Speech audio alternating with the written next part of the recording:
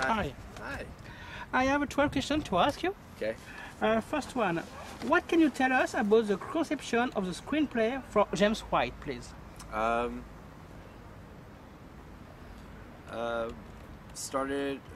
was searching for something to say, and I started, my partner had suggested a book to me, and I started working on that, and then I was encouraged to make a story about the relationship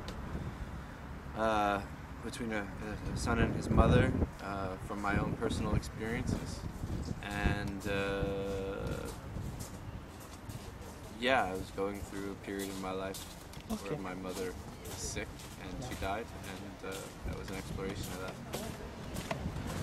Which movies or book have been a source of inspiration for you for this film?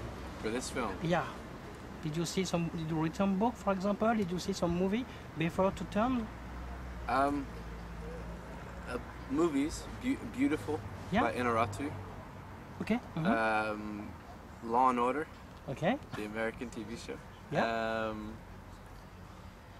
I read a book a long time ago called Rebel Without a Crew, and it's by Robert Rodriguez, which was always an inspiration that it was possible to make movies. Okay.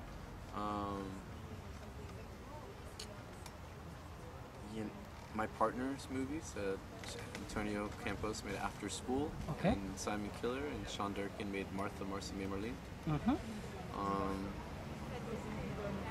Yeah, and then that's, yeah. Okay. James White is your first movie and the first to be presented in the Deauville American Film Festival in competition. Yesterday this one has been shown and acclaimed.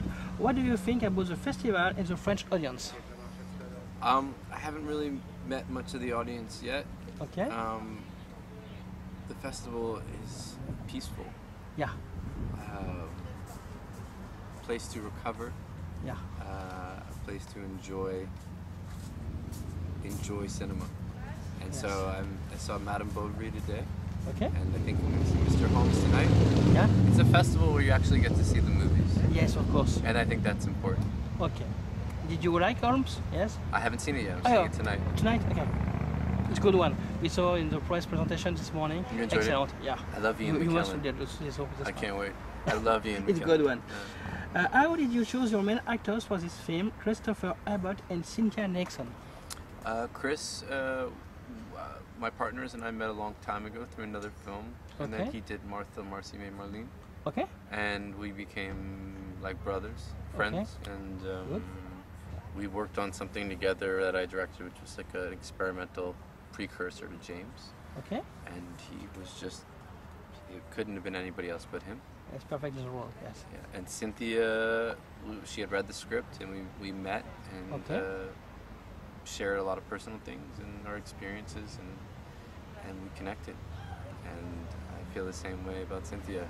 I learned a lot from both of them, and that's how it worked. It's a good choice for the actor. Yes. Yeah, I was very lucky. Yes. What are the main difficulties that you have met during the shoot of this film? Production? Every day there's stuff. Tell me more. We shot the film in a very short amount of time, and shot a lot of pages, and we shot all over New York, which was the first time we shot in New York City. Okay. It was difficult. I don't know, man. Every day was difficult. I mean, every day was fun, but it was also like it was a challenge to move from one scene to the next. Okay, good. Your film is an authentic and visceral acted drama. How did you choose the right way to create it for the imbalance? The way that we shot it? Yes. It was a conversation a collaboration with me and my DP. Okay. I've always been in the script. A lot of the sequences were scripted like this. Yes. And in the short film there was a lot of that. Okay. But through the discussion with my DP, we committed to the idea of being like that the whole time, because I think it, for both of us, I hope that for him as well, but that it really reflected his state of mind in New York City. Yes. You know, just that he couldn't run away from himself, and the intensity, it magnified it. Good choice. Which take was the most difficult to create during the filming? Last one maybe? No, the last one was kind of. It wasn't. It just happened. Yes. Like it was supposed to go into something else, and then when we were shooting it, he was supposed to just smoke a little bit, and we all felt something, and I just said, finish the cigarette, finish it. Yeah. And then my cinematographer and my assistant cameraman looked over at me and they said, that's the end of the movie, and that was it. Good. Your film is scheduled for the 13th November 2015 in USA and not in France. Can you talk a little about the difficulties to produce and direct your first film actually? To get it made, we were lucky to have investors who knew our other films and how we make them. Okay. They fought to raise the money for the film, and I wasn't directly involved, but I know that it was tough to get money for the film. You know, in terms of distributing a movie like this in America, we're with a distributor that is newer, but have been nothing but aggressive with putting it out there. They've kind of, the way that the movie is, their company is, in the sense of they have courage. Yeah. Do you know what I mean? Yeah, no, because it's hard to take risks. Yeah. And I think, we really got lucky. Yes. So it's hard for people to find distributors, and we got lucky on this one. It's the same thing in France. So, what are your favorite movies? What? Your favorite movies? Oh.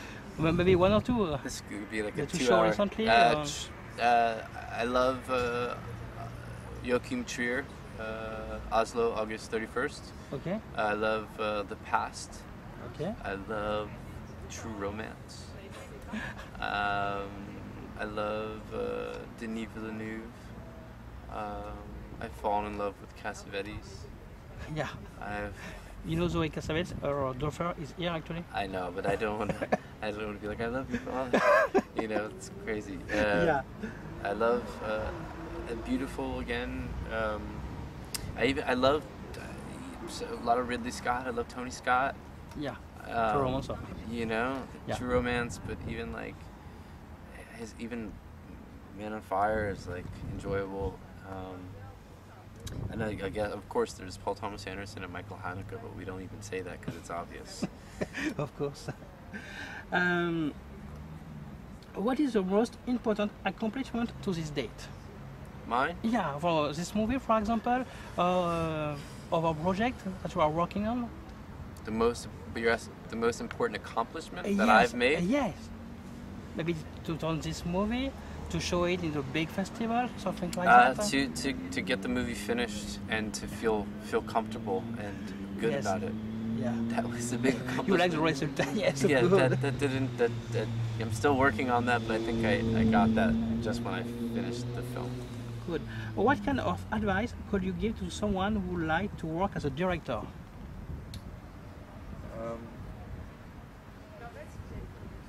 Saying you don't know. Yes. Is important. Yeah. And being okay with that. Yes. And making sure you have the people around you that you admire. And trust your instincts with people. Okay. Don't ignore it. Good. And my last question will be, what are your current projects after this movie?